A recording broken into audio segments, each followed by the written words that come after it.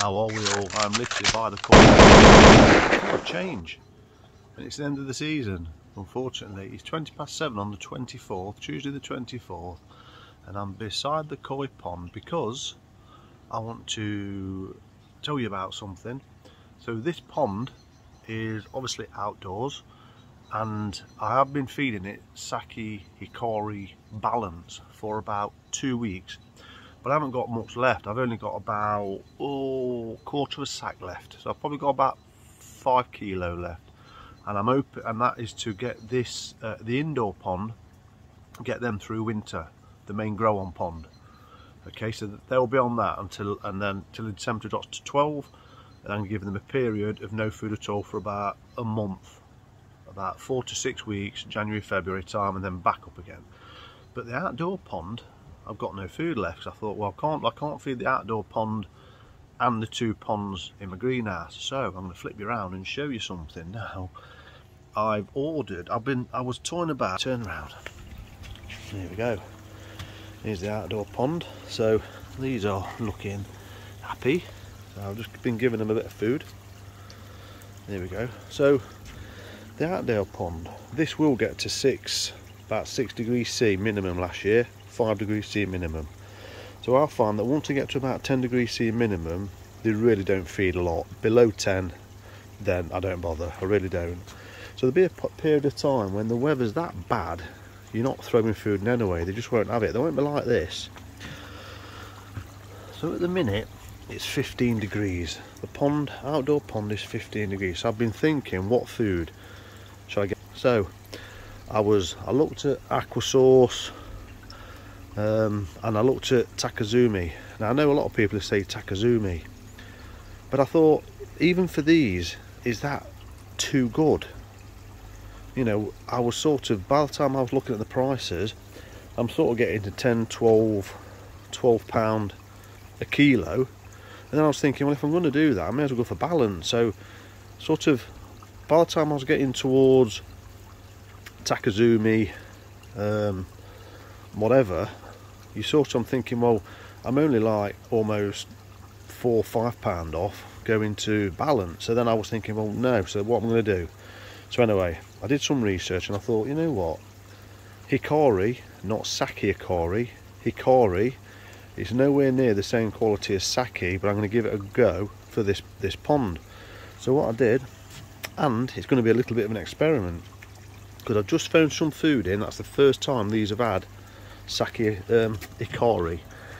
Now what it is, went for different ones, but it's Hikari Friend.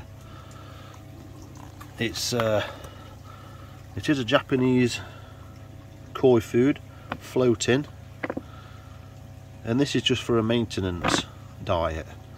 So it's only 28% protein, so it's not iron protein.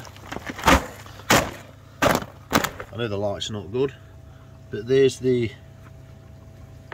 28, 3, 4, 10% moisture, 8% ash, 0.5% phosphorus, got some ascorbic acid in there, vitamin E, vitamin D3, and then vitamin A. Now, what they recommend, sorry about the light's just gone to a different colour. So when it's 18 to 30 degrees, they recommend feed up to 4 times per day, or the amount your fish will consume within a few minutes. Normal, you know, feed no more than twice a day if you're between 11 and 18. That's where I am now. So these will probably get fed just 2-3 times a day, just a little bit.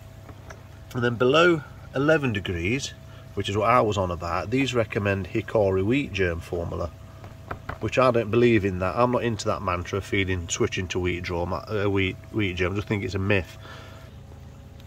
And it is a produce of Japan, so it's not complete crap. It's not complete rubbish. You know, Hikari in general is a good brand. So I thought it would be interesting. Yeah, it is 10 kilo. So I thought it'd be interesting. It's a medium pellet, and they've gone straight on it straight away. Straight on it. So I thought what would be interesting So while they're eating, it's 15 degrees, I can put food in. But yeah, they're straight onto it, so they're not shying away from it. So I'm going to compare it. So Saki Hikari Balance, which they have been having for 2 weeks, to Saki, sorry, I'm going to stop after saying Saki Hikari Friend. So this is Hikari Friend. Okay, so they're loving it. So what I'm going to do is compare, and it'll be a daylight shot as well, compare what waste is going into this pond. So as you can see at the minute on balance, so these were getting silkworm pupae and some red pellet that I was having, and the waste in here was quite a lot. It was floating around, there was fines of food and muck and all sorts in there, and on the bottom there was quite a lot. So if I show you at the bottom now, in this mode, there's the food on the surface. There, look, you can see the fish dead clear. Now look at the bottom there, you cannot see any food waste. There's the bottom drain, just there, so it's just, there's just no waste in this pond at all. It's absolutely brilliant, and I contribute that purely to Saki Hikari Balance, and growth is the same. So when I normally put food in here, I will get a lot of debris in the bottom, so I'm not going to feed them any less or any more. I'm going to do the same routine that I'd normally do, that I've been doing for the last 2 weeks, and let's see how much muck, well, let's see how much waste these now produce, because to see how digestible this food is.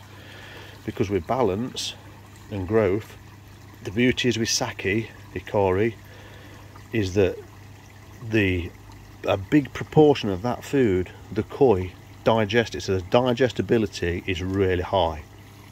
Now with this being a lower quality food, it should be a lower digestibility, because the ingredients aren't as good, the protein source isn't as good, everything about that food is not as good.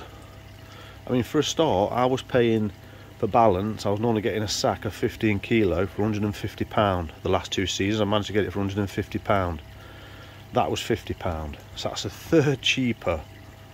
So let's see if that equates to, well, let's see what it equates in waste. So I just thought it'd be interesting.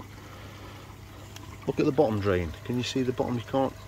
Can you see it? You can't really see it. I can see it, but you guys can't, so I apologise. There's the bottom drain. But I thought if I show it you at night now, you can actually see, you know, in a different type of light, with these different type of lights here on this LED that I've got, it's on to a white light now, look, on the amount of waste in there. But I will come back in the daylight. So there you go, first part of this video. What I'm going to do, I'm going into my greenhouse in a minute, my grow on, and I've got in here the actual, here's the remainder of this Saki Hikari Balance that these was having. So I'm going to take this now down to my greenhouse.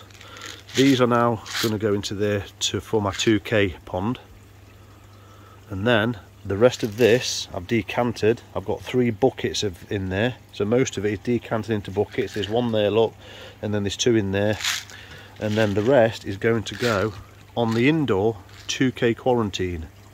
So Saki Hikari Balance on the 5K grow on the 2K they're going to get Saki Friend, and I'll show you in there what the waste is like in that pond as well, and that's going to be converted to Saki Hikari Friend. Bloody hell, it's going to take some getting used to. and I'll show you the pellets. I'll have them side by side and I'll show you as well. So on that note, first impressions, there's no smell to this at all. There really isn't. Now straight away with the balance, there's a bit of a you get a bit of fishiness to it. Whereas this, it smells a bit like, I'll weigh it as well. I'll do a comparison on weight with the same amount in a cup and weigh them out. If anything, this smells a bit like poultry food, not poultry food. If you've ever had chickens and you buy their corn and stuff like that, it smells a bit wheaty. I don't know why. No, that's wheaty smell. Yeah, it smells like there's no fishy smell to it at all. 28% protein. So I'll see you down the greenhouse. Indoors, as you can see, lights are in the background with the lovely white LED. And let's spin you around, because let's see what this is an hour later, and that pond has had, I've just sat there watching on my little chair there, and that pond at 8 o'clock had a feed, and it's been 1 week since I did the adjustments of my feeding routine, which I'll probably do on another video.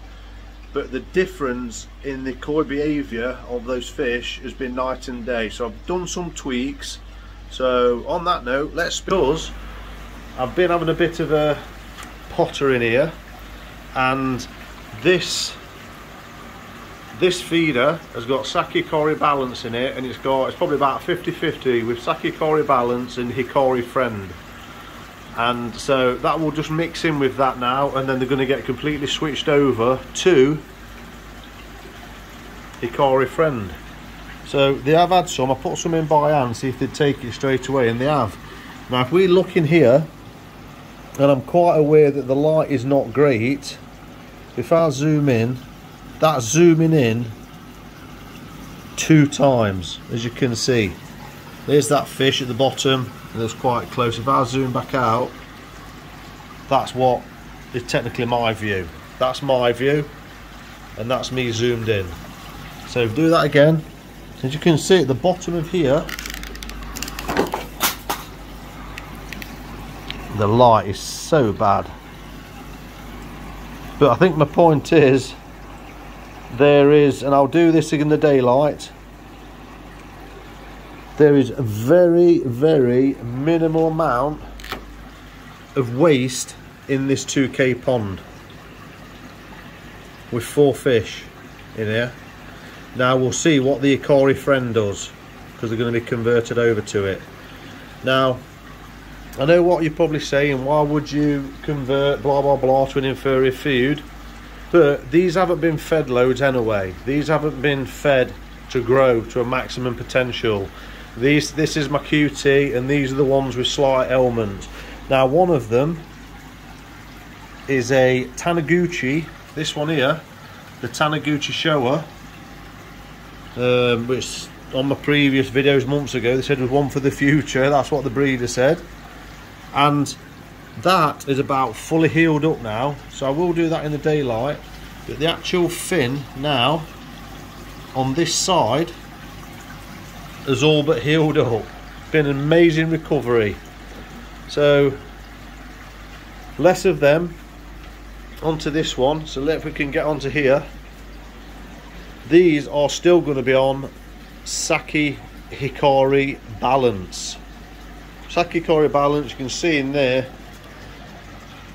hardly any waste at all, but this really is pulling some on that bottom drain. That 3-inch bottom drain really just pulls some through here, and that pump's just on about 67%, around about 70%. So it really is pulling. But look at that, the difference the difference in this pond that I've seen in a week has been amazing. Now I've got like this little honey sieve for my bees, which went all manky, so I've strapped it to a bit of this, and I'm actually using it to skim off the proteins in the pond, the foam. And as you can see there, I've skimmed quite a bit off. It's like snow, so now I can see a bit better. So yeah, there's a little bit of food there. It was about 10 minutes ago. There's 1 pellet left there. That's about it by the looks of it. And there's 1 over there. So in 10 minutes or so, they've ate the food portion that's come down. But I'm going to get onto that feeding regime again, because I'm well over the moon. So yeah, I'm going to come in here the daylight tomorrow morning, and we'll see the daylight on the main pond, daylight in this one, and then we'll soon see what the waste is doing in this pond compared to the balance. In fact, they've not switched over yet, but it will start to make a difference, I think. So the main thing will be the main pond in the daylight. because they are fully on it now. And then this is a mixture. So yeah, we will see. These are feeding a lot better again as well. They really are. So for that, Taniguchi golden corn, and then the golden corn now, them two really are the ones that come up first now. So the dynamics have changed again in here, but I think what I've altered, not too much, I may as well quickly blurt it out now and put it in this video.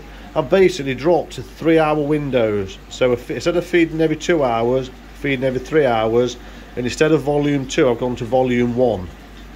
And within a week of doing that, they've started feeding. I mean, when I sat here about 8 o'clock, and they was on the food, splashing about and really on it. So I'll show you on the next video. I'll sit here and we'll have a look at the behaviour and we'll talk about that.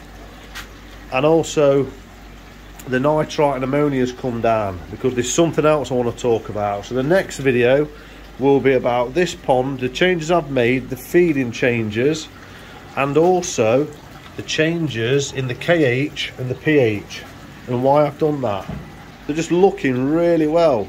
So yeah, I'm not daft enough to then put all that effort in and that cost of 15 kilos of Saki Hikari growth from May, June, July, August, September, 5 months of Saki Hikari growth. That's 15 kilos that have gone into here, into this pond. Well, a little bit went into this one. So let's say, I think 12 kilo I said. So say 12 kilo of Saki Hikari growth has gone into this pond. I've gone to a lot of effort to get the bodies and the growth. So no, I'm not daft enough to then drop that down to a really inferior feed and risk the effort I've put in. So they are staying on balance. But this one, these haven't had the same regime and as much food, and they haven't had the same regime on the main pond. So that's my method of madness there. But let's see, we're going to be interesting. We're going to cross compare the two with waste. But they do have in that range, if you want a bit more of a lower cost, a lower budget, and Saki Hikari is out your range, you might want to consider that range of Hikari. They do a wheat germ, they do a gold, they do a staple. The one I've got is Saki Friend. Sorry, Hikari Friend. Anyway, you'll see me in the daylight out that door now. I'm around the main pond. It's the morning after the night before. So here we are by day around the main pond, and as you can see there's a leaf there, but forgetting that, if we look straight down here and the fish are looking for food, just try and zoom, you can see the bottom of the pond there. There's a little bit of debris there, but it's never been, I can confirm personally, it's never been this clear. And I put it down to Saki balance, nothing else. I'm not pulling any more. That there actually is, that's a leaf off this grapevine. So if I zoom in back in there, there's the bottom drain, there's the jaguar zoomed in, look. Woo! So yeah, I'm really zoomed in now. There's a bit of debris there, look, bit there. So you're going to get bits at the bottom. If we go down here, so there we are there, look at that. For that section there's no fines floating about, no muck. It's never been this good, honestly. I can't tell you. So apart from the odd, and I think they're like odd stones, I think that's all they are. I think they're just odd stones. They could even be koi teeth. Yes, koi have teeth at the back apparently, like grinders. Look in this corner, this is normally a hot spot in this corner. Look at that, absolutely clear.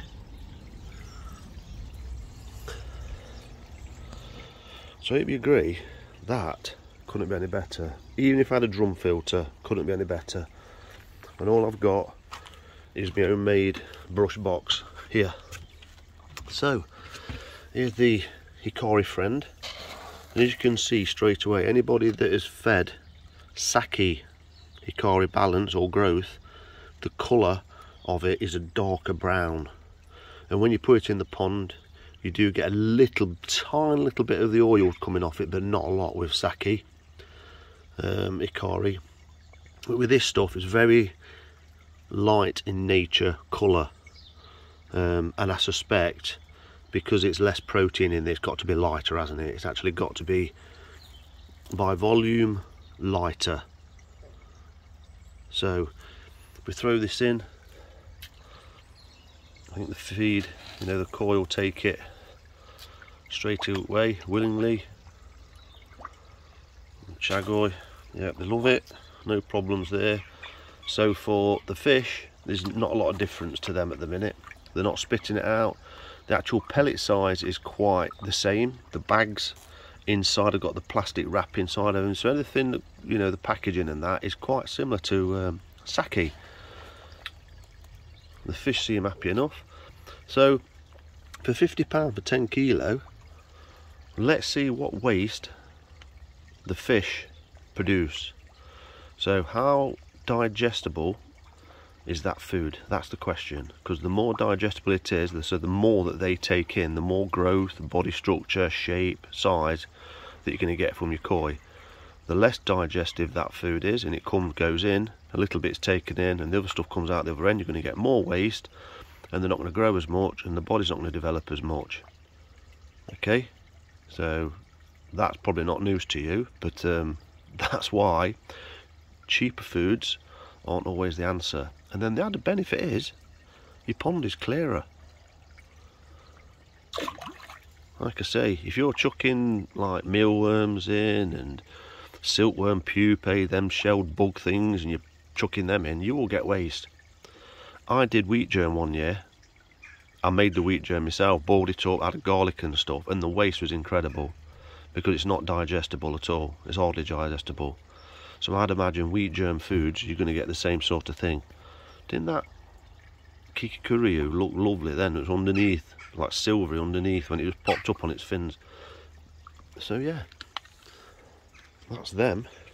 So £50 a sack. They're going to keep me ticking over now. The water temperature is 14.6, and I can feed that down to 10, maybe 9 and a push, and then they tend to not feed anyway. So this will do me. So question is now, koi like it. They've mopped all that up within minutes, look. There's only 1, 2, 3, 4, 5, 6 pellets left, and one in the top corner. 7 pellets left, and one there, 8. So I'll leave them to that there. That koi there is 4 foot down at the bottom of the pond. And like I said, I've proved already the actual waste in there is minimal. So let's go and pop down to the greenhouse and see what that is doing by day. So here we are indoors by day, and the 2K pond that's got the 4 fish in it. Let's have a look at the bottom of the pond.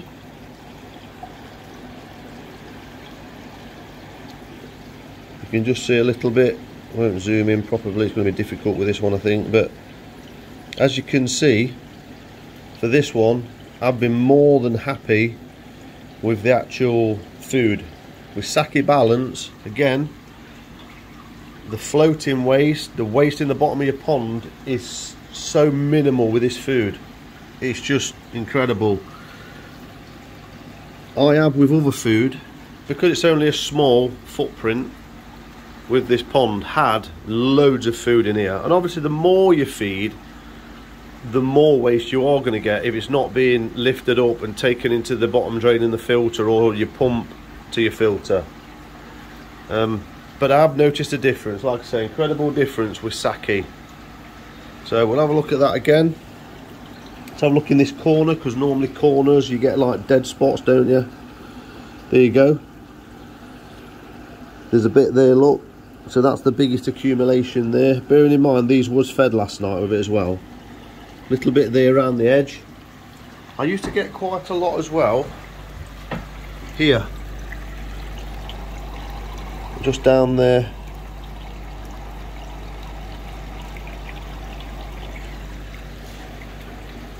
There's the koi at the bottom of the pond, 4 foot deep that is. So there you go. So there's the benchmark. Let's see if this is probably going to take though about a week to get this 50-50 Saki Hikari balance and Hikari friend out of it. So we're going to get a mixture. And like I say, these are still on the growth.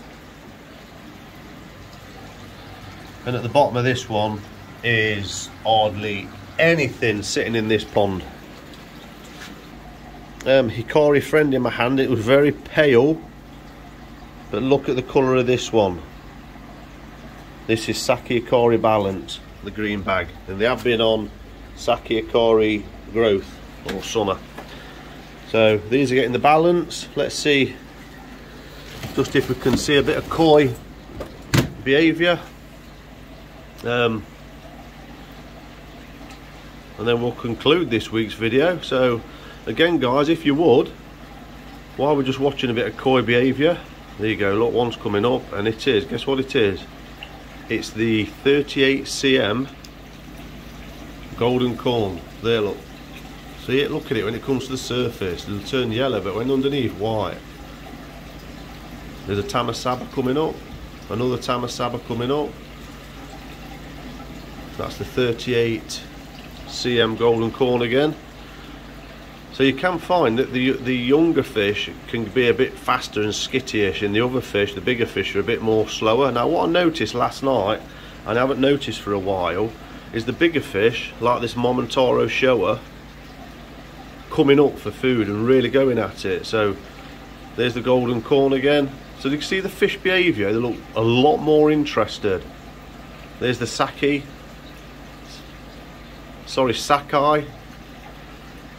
the Sakai Fish Farm Sanki, oh my god, with all this Saki and Hikari and all that, it's proper confusing me. So there it is, look at that, it looks beautiful. End of this month that's coming up, so that started feeding. So it's looking like the golden corn and the Sanki from Sakai Fish Farm is going to continue doing well, because them two have both been up already. The Kajako at the background there is circling, look, and showing an interest. Golden corn again, the 38 cm female. Crikey, I wished I'd had that a bit longer to get some food in it, but anyway, that's a lot to look forward to come next May through to September. Get that on some Saki Hikari growth, get somebody on that, I'll get it growing hopefully. But the water clarity in here now is clearing up as well. So I think I've just got to admit, you know, not defeat, but my feeding schedule before was obviously too much for them. Every 2 hours from 7 in the morning till 2 o'clock in the morning, every 2 hours was just too much. And I think the volume I had it on was, on setting 1 is about 6-7 gram, and on setting 2 is about 12 as much, twice as much as that. That's both golden corn now are up. Bloody marvellous, isn't it? So yeah, the difference has been a lot different in a week. So I'm sat here talking and they're not, you know, going, you know, being really shy. So that may be because the dynamics have changed also. Maybe the golden corn now, because they're a bit more aggressive feeders, those two. Maybe now the other fish feel, bloody hell, I've got to get in there before those two greedy buggers do. I don't know. Maybe it is the changes that I've done. But anyway, that's on the next one. KH and PH. So yeah, koi behaviour's improved. That's on the next one. Please hit that like button. Be really appreciate if you do that now for me. If you haven't subscribed already, please hit the subscription button, the notification bell, so you can watch these nutters, see how there's golden corn and see how all the other fish progress.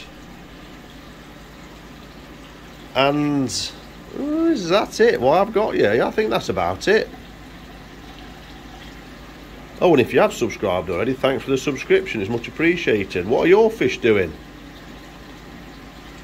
it's the Battle of the Breeders koi wholesale event this weekend. It's Wednesday, so I've got a few days for that. I'm going on Sunday and I'll be picking up the DK line Shiro, so that'll be really interesting to see how that's progressed and grown. I suspect it's probably grown similar to the actual Saki from Saki Fish Farm, which has done really well, and I think it will be a similar sort of size to that, if I'm honest with you. I've got no idea what's come up in terms of sumi. Nothing might have come up, it may have come up, who knows. That was the beauty of it.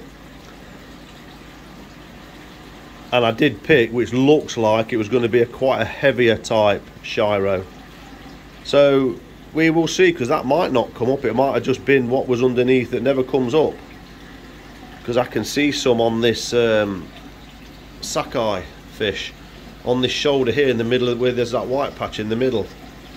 That's just not coming up yet at all. So thanks for watching.